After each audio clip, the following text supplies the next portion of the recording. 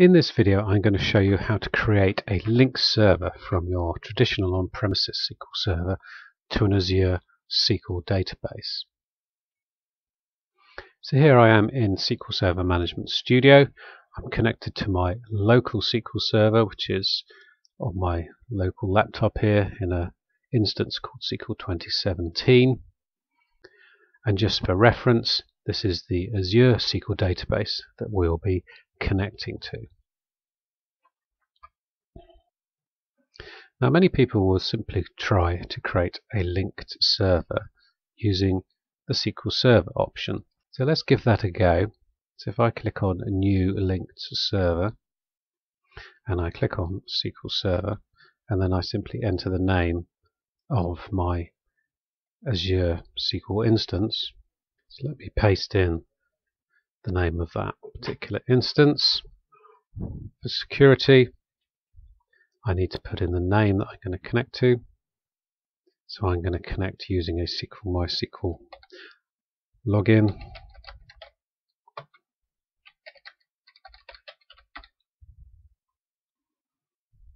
Click OK. And that now works. So I can test my connection and it says successful. But if I try and open up AdventureWorks and click on tables, it fails with an error saying that it can't connect. Unfortunately, you are not able to connect to an Azure SQL Server using the standard SQL Server data provider. It doesn't work. So let me open up my link server query. If I try and actually run a select statement against my Azure SQL database, it also comes back with a message saying that this is not supported in this version of SQL Server. So we cannot use a traditional SQL Server link server to connect to an Azure SQL database. We need to find a different way to do this. And the way to do it is to use ODBC. So what I'm going to do is create an ODBC connection. So let me come over here and open up the ODBC data source, and I'm going to create a system data source. So let me click Add. I'm going to use the SQL Server native client version 11. I have tried some of the other SQL Server clients and they all seem to be quite happy to work. So first of all we need a name. Unfortunately I'm going to copy this from my screen. So we're going to call it AdventureWorks and the server name is my QED server name. I now need to go to Next. What is the SQL Server authentication I'm going to use? So I'm going to use my Postly DM account again. Click Next. Now I'm going to select a default database. I've had problems if I haven't put a default database in there. So I'm going to select AdventureWorks 2012 as my default database.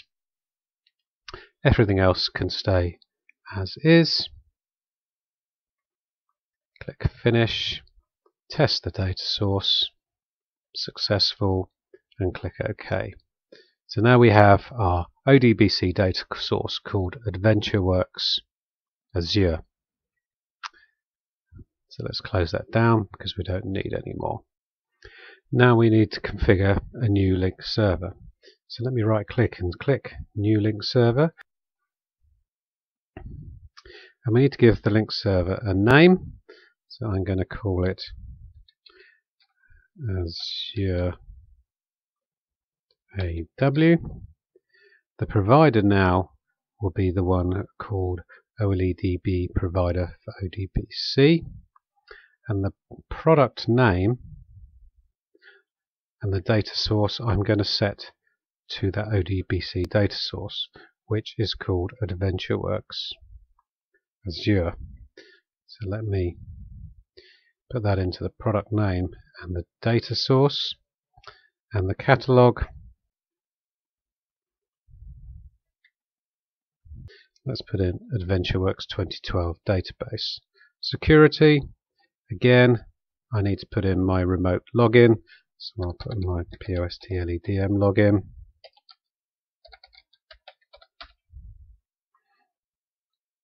Server options, we can leave those all as they are, so let's click OK. And if I right click on Azure W and test the connection, we have succeeded. Obviously we could do this through code, and I have various examples there. So let's run a query and let's see now whether we can pull data from Azure. And there we go. We have managed to connect our on-premises SQL Server to an Azure SQL database using an ODBC data source. This query was using the Open Query command. If we try and use the dotted notation to talk directly to an Azure database, this will actually fail, and it will come back with an error saying that we have inconsistent metadata for a column. And we will get a similar error if we tried running this particular query from the person.address column. So the reason it is failing is in the first query there is a user-defined data type, and in the second query a geospatial column, and that doesn't seem to work unless you use the Open Query command. But if we query a table which doesn't have any of those types of column, in this case the person phone column,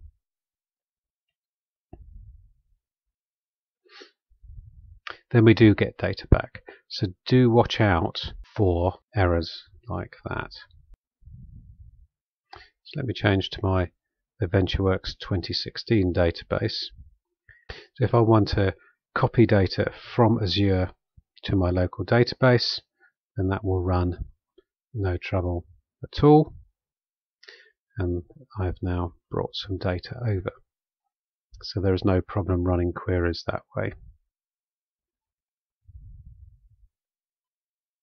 I can also copy data from my local database to Azure as well. Let me just delete the table if it exists, which it does. So here I'm going to insert some rows into a table called person temp in my AdventureWorks 2012 database. And now I can have a look at those rows. Now if we try running a store procedure, so I have a store procedure called insert 10 into person temp, this will actually fail because we're not configured for RPC. If we go back to our link server and right click, go to properties and come down to server options, we have this option here called RPC out, and we need to set that to true. And now if we run our store procedure in our Azure SQL database, it works perfectly well. So if you're intending to run store procedures using from your local database to Azure, you need to make sure that RPC out option is enabled. I hope that has been useful to you. Please visit my YouTube channel to see more clips on using Microsoft Azure SQL databases and other SQL presentations. And you can download my free ebook from gethinellis.com. Thank you very much for listening, and I hope to see you later.